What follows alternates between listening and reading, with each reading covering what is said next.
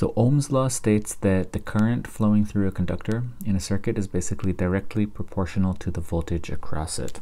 Or in other words, it just relates current, voltage, and resistance for a conductor in our circuit. So let's draw a circuit. And let's say that this is a 9-volt battery with a 2 ohm resistor. So we're going to have some current flowing like this. And this is conventional current, so we have current flowing from the positive terminal around the circuit to the negative terminal.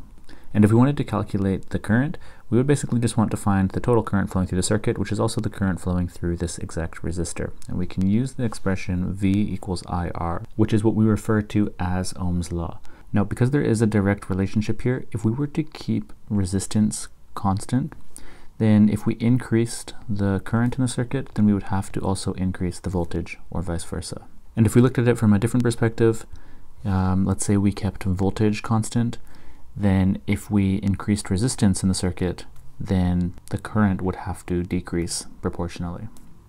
Now, when we look at the circuit, if we look at the positive terminal of the battery and connect the wire basically all the way up until the resistor, this is one single node. And we can do the same on the bottom, connecting from the negative terminal of the battery with the wire until we reach the element. This is another node.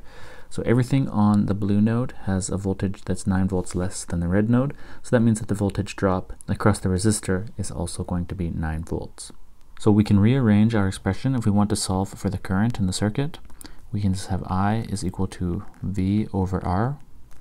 So we have 9 volts divided by 2 ohms. Now the unit of voltage is volts, the unit of current is amps, and the unit of resistance is ohms. So volts divided by ohms is going to give us amps. And we're just going to find that the current in this circuit is 4.5 amps.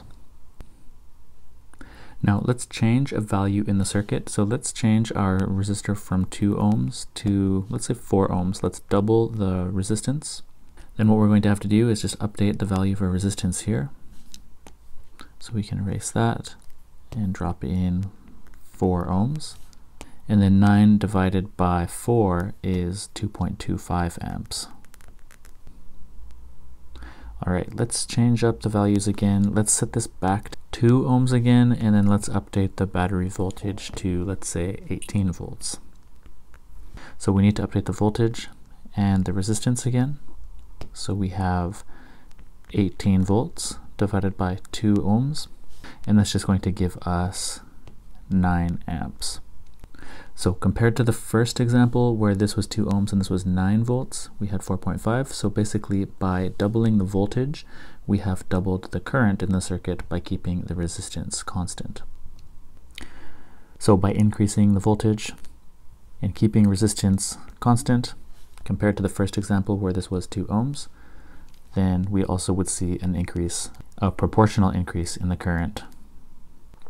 All right, that's a quick introduction to Ohm's law, and in the next video we'll go over an example with series resistors.